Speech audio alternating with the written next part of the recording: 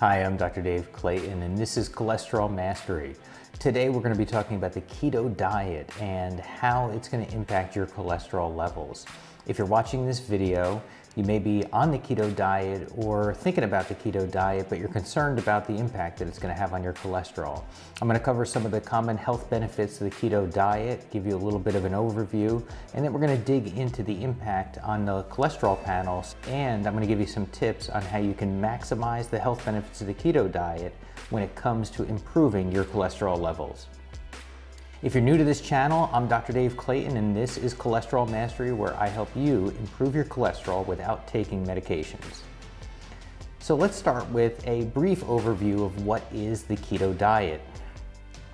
The keto diet simply is a super low carbohydrate diet where we get most of our calories from protein and fats.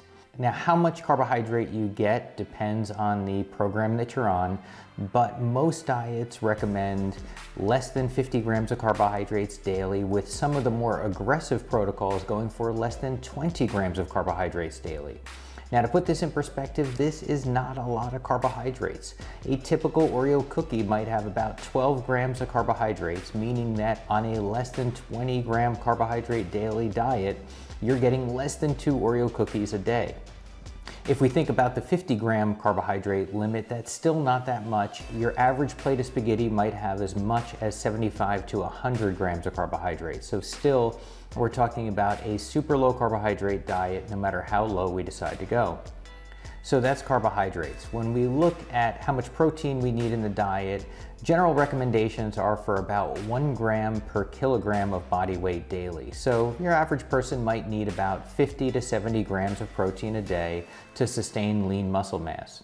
You might want to get more if you're looking at building muscle, but a gram per kilogram is a good starting place. And then we're going to get the rest of our calories from fat. So we're talking about a super low carbohydrate, adequate protein, and high fat diet. So let's look at some of the health benefits of the keto diet. I'm a big fan of the keto diet, and I've been following a modified version of keto for several years. The two biggest benefits of keto are weight loss and prevention or treatment of diabetes. When we look at weight loss, I have seen dozens of studies, and I have yet to see one study where another diet beats keto in a head-to-head comparison of weight loss. So if you're looking to lose weight or maintain your lean body weight, keto is a great place to start. Also, with prevention of diabetes or treatment of diabetes. Diabetes is essentially a dysregulation of carbohydrate metabolism, and when we get rid of the carbohydrates, we get rid of the diabetes. Some studies show that greater than 90% of people who shift over to a keto diet either reduce or eliminate their medications for diabetes. But let's look at the impact of the keto diet on cholesterol levels. So at any age, if we're looking at a diet for its health benefits, we want to look at the impact on our cardiovascular health and our eventual risk of a heart attack or a stroke. And the cholesterol panel is a good way to measure that risk. Now, there's 3 main components to a cholesterol panel: the triglycerides, the HDL, and the LDL. So let's look at each of those in turn, and let's see how the studies show keto impacting each of those. So let's start with a look at triglycerides. Triglycerides are essentially the way that the body repackages excess carbohydrate in the diet and stores it as fat. When we have too many carbohydrates in the diet, the liver breaks those down, repackages them into fats, and then stores them for future use. When we have a high carbohydrate diet, triglycerides tend to go up as this system gets backlogged. And in fact, what we see is that high triglycerides and diabetes go hand in most people, that the elevated triglycerides is an early warning sign that diabetes may be looming in the future. So with that in mind, what we see is that when we go on a keto diet and we get rid of those carbohydrates or drastically reduce them, the triglycerides go down. And most studies are consistent in showing a pretty significant drop in triglycerides, usually around 30% or more. So going on a keto diet, if we have high triglycerides, this is going to really drop the triglycerides to new lows. And I've seen this in my own practice where putting patients on a low carbohydrate diet has an immediate and positive impact on those triglycerides, pushing them down from an elevated range into the normal range. So now let's turn our attention to HDL, which is the good cholesterol. We want that good cholesterol to be as high as possible. Higher is better. And when we think about the factors that drive HDL down into the ranges that put us at risk of a heart attack or stroke, we see two that are directly related to the keto diet. So a high carbohydrate diet and being overweight are both risk factors for low HDL levels. So it's no surprise that when we look at the research, what we find is that going on a keto diet is a great way to improve HDL.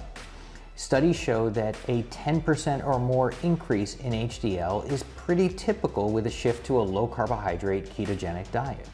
So we've got great news when it comes to keto and HDL, and great news when it comes to keto and triglycerides. So let's look at LDL, which is our bad cholesterol.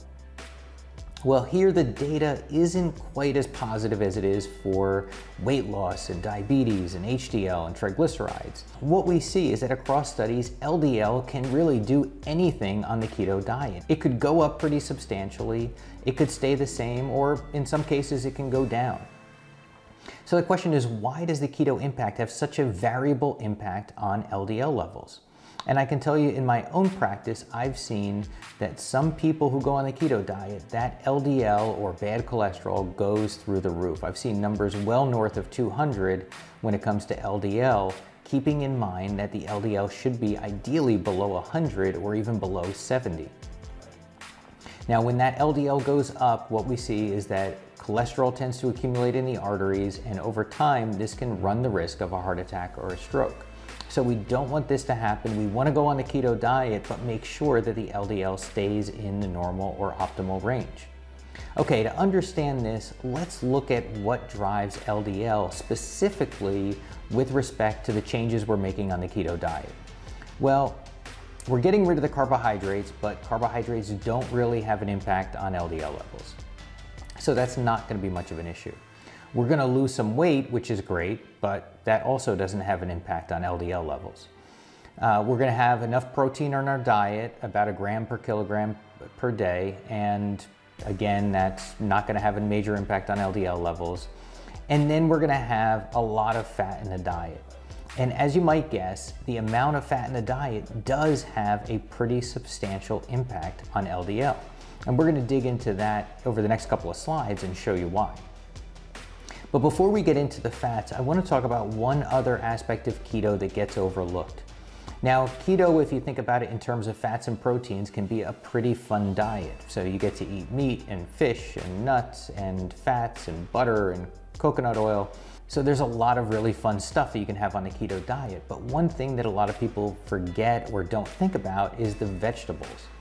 Now, vegetables and plant matter tend to have a really positive impact on LDL levels.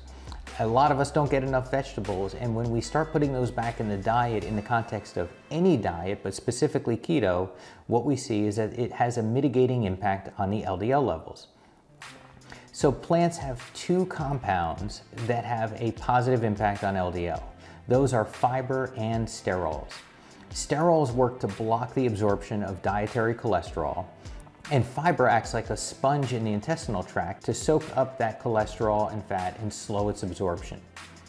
So when we have a lot of vegetables in the diet, what we see is that we add more sterols and fiber to the diet, and we have a pretty significant decrease in our LDL levels. A high sterol, high fiber diet might have as much as a 15 to 20% reduction in LDL. So when you're on the keto diet, it's important to think about how many vegetables you're getting, and again, focusing on the low carbohydrate vegetables where you're going to get a lot of those fiber and sterols, but not much of the carbohydrate. So that's one way that we can mitigate the impact of keto on our LDL cholesterol. Now, the other way is to look at the actual fat that's constituting our diet. When we look at fat, we can think of it in terms of three broad categories. We've got the saturated fats, and these are the ones that are solid at room temperature, like coconut oil or butter. We've also got the monounsaturated fats, and we find these most commonly in olive oil or avocado oils. And we've also got our polyunsaturated fats that are found in nuts and fish. And when we think about our dietary fats in these categories, what we see is that each of these categories has a different impact on our LDL cholesterol levels. Saturated fats, like those from animal fats, dairy, or coconut or palm oils, increase LDL often pretty substantially. When we look at monounsaturated fats, they've got a really positive impact on our cholesterol panel by increasing our good cholesterol while decreasing our LDL or our bad cholesterol. And this is why the Mediterranean diet is so popular among cardiologists, because what we see is that more avocados, more olives means more good cholesterol and less bad cholesterol, keeping those arteries nice and clean.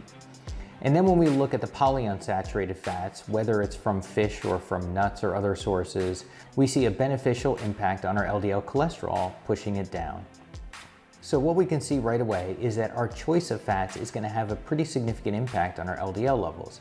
If we focus our diet primarily on saturated fats, then LDL is going to go up pretty substantially. If we focus on monounsaturated fats, kind of like the Mediterranean diet would, what we're going to see is that we're going to get the positive impact on our good cholesterol while we see our LDL go down, having a favorable benefit for our cholesterol panel and our cardiovascular disease risk. And the amount of fats that we get from polyunsaturated sources is also going to have a positive impact on our bad cholesterol. So when we look at all of this in aggregate, what we see is that no matter what version of the keto diet you follow, you should see a nice impact on body weight, a nice impact on your diabetes risk, also a positive impact on triglycerides and HDL. And the impact that you're going to see on your LDL is going to be largely determinant on two things. One is how many vegetables you retain in the diet, and the other is your balance of fats, whether you're getting saturated, monounsaturated, or polyunsaturated fats. So my encouragement would be that if you're concerned about your cholesterol levels and you really want to see not only all of the positive benefits of the keto diet, but you want to avoid some of the risks of high LDL levels, I would say focus your fat intake on the monounsaturated fats with a moderate intake of saturated fats and a healthy balance of polyunsaturated fats. If you follow this prescription, you'll get all the benefits of the keto diet with none of the cardiovascular risk. So I hope you enjoyed this video. Thanks for watching. If you want to learn more about cholesterol, please like and subscribe to this channel.